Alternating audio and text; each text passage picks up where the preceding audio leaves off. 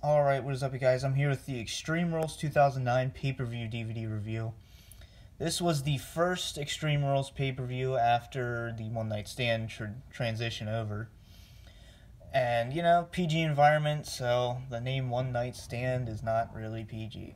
And yeah, I really think they were just trying to move on from ECW, and, well, obviously they made it their own thing, which was terrible. But anyway, we have Rey Mysterio on the cover here, and in his mask you have different ring attires, like you have Kane, MVP, Chris Jericho, Finlay, Edge. So I always thought that was really cool. Pretty creative. And it's good to see Rey Mysterio get a pay-per-view cover. Alright, so we do get a match listing on the back. We have Vicky Guerrero versus Santina Marella. Oh, God. Hog pen match for the Miss WrestleMania crown. Yeah, alright, yeah, moving on. The Samoan strap match, which was actually Umaga's final pay-per-view appearance. CM Punk versus Umaga.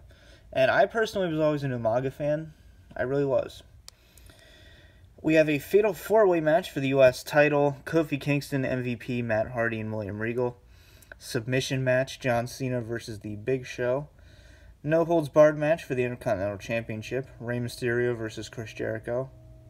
Triple threat hardcore rules match for the ECW title, Christian, Tommy Dreamer, and Jack Swagger.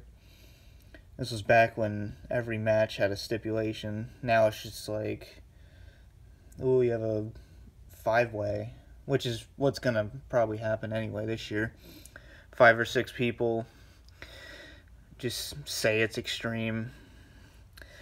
But we have a ladder match for the World Heavyweight Championship, Edge versus Jeff Hardy, which of course ended with CM Punk's cash-in, which kind of segued into his heel turn.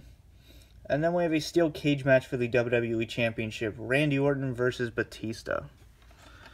So, you know, overall, I thought this was actually a pretty enjoyable event.